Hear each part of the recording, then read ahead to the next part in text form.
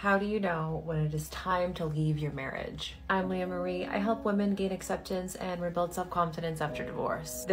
Hey, before I start this video, I just want to point something out because I've noticed this trend with some of these videos.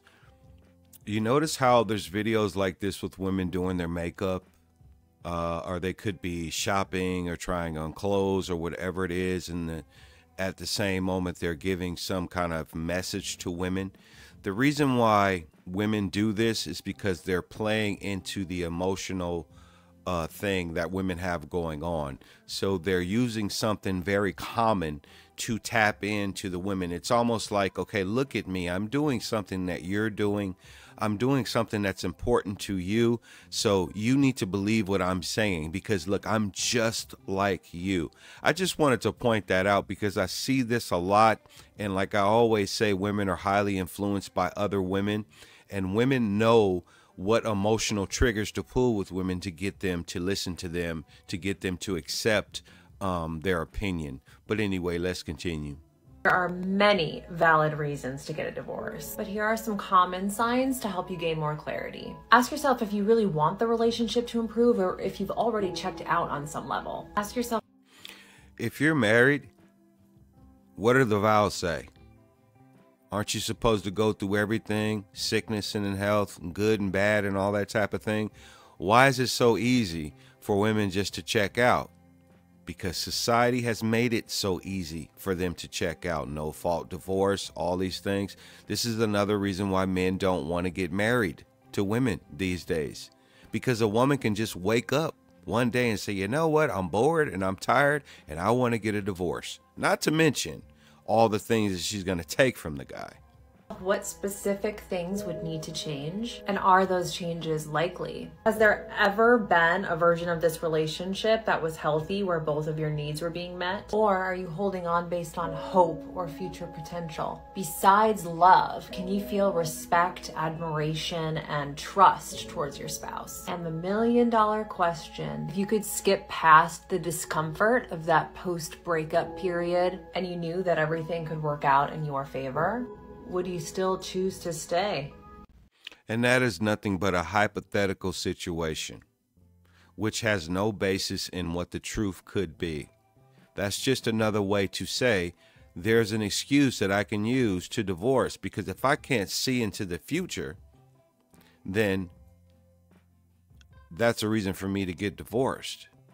If I can't see things working out, if it's not clear to me, then I can just get a divorce, which makes no sense at all. If I could not go through all the pain and all the regret and everything after, would I stay? And the answer is, for a lot of women, if they could just wipe all that off, they would just get divorced probably the next week after they got married. So that hypothetical type of thinking makes no sense. It just gives women excuses to divorce men. How do you know when it is time to leave your marriage? I'm Leah Marie. I help women gain acceptance and rebuild. How do you know when it's time to leave a marriage? Why is there even a thought process of leaving a marriage? But if you look at some men say, you know what? I want a prenuptial agreement. A lot of women will say, well, what do you mean? You don't trust me? You plan on leaving me? You think I'm going to leave, or whatever the case may be? You see what I'm saying? See how it's like a double standard? If men come out with saying, I want you to sign this prenup, women are in an uproar. How dare you? Why would you think that? You're already looking for an out. You already think the relationship of the marriage is going to end. But yet this is exactly what she's talking about. See, it's okay for women, but it's not okay for men. Again, this is another reason why men don't want to marry women, because women are not fully engulfed in their marriage. They're looking for any excuse to get out, any excuse to go be free, any excuse to go throw a party about the divorce, any excuse to get a man's resources.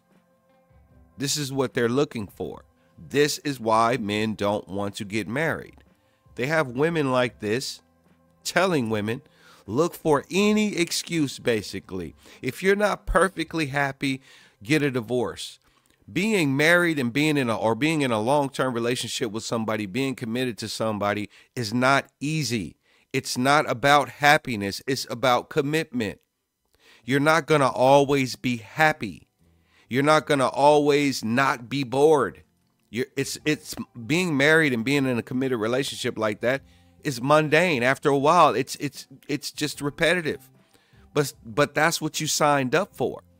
If you don't want that, don't get married. But again, this is another reason, like I said, why men are choosing not to get married.